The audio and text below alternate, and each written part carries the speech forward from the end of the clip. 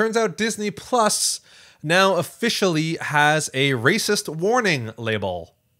Yeah. So apparently when you watch Disney Plus, I don't know how it comes up, but like things like Dumbo and, you know, old movies where there are old racist stereotypes, there is now some kind of label that says... So it's alongside any of the other warnings around like violence and things like that. It's a good question. I don't even know. I pictured it was something that comes up like you start the movie and it's like, warning, we apologize for our old world views or whatever. That is interesting.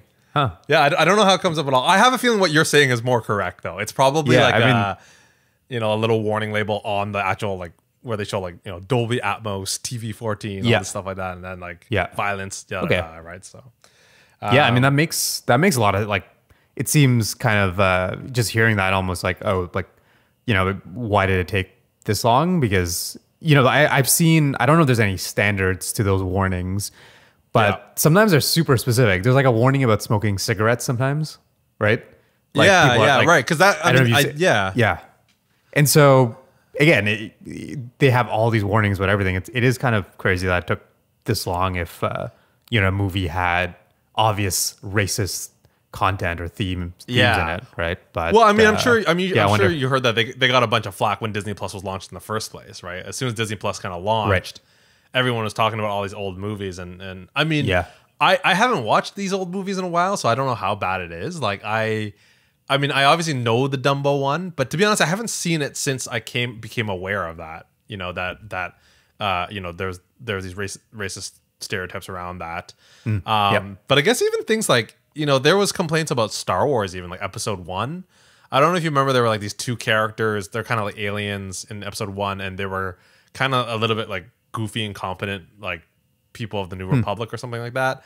And they were Asian, so I think people were really complaining about that. I mean, Jar Jar obviously was a big.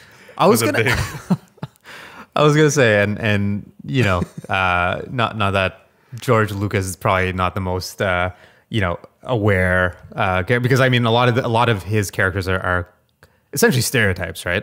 Like a lot of his original characters kind of play off stereotypes. But yeah, even the first three movies, I feel like the, you know, like I forget what the character's name is, but you know, like the trade chancellor, like the on the ship, like the you know Episode 1, right, where Obi-Wan and Qui-Gon they go on the ship, or they sneak on the ship or something. But anyways, there's like the alien trade counselor person, and has an accent, and I'm like, this seems like a kind of borderline, you know, like trying to take off like Asian stereotypes kind of character. And then when Jar Jar Binks was there, so not surprised by that.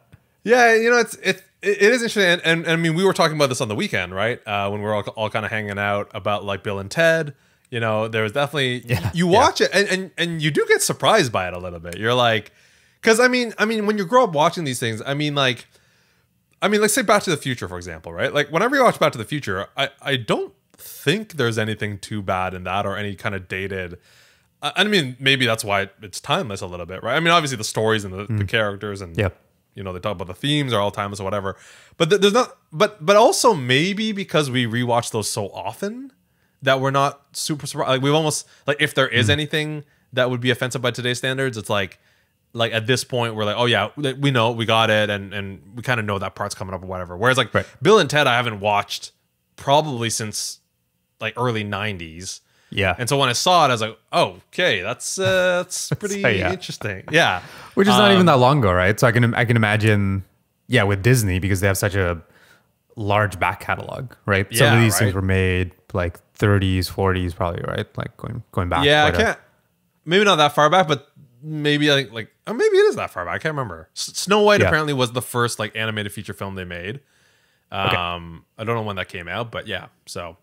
So I mean, that's interesting.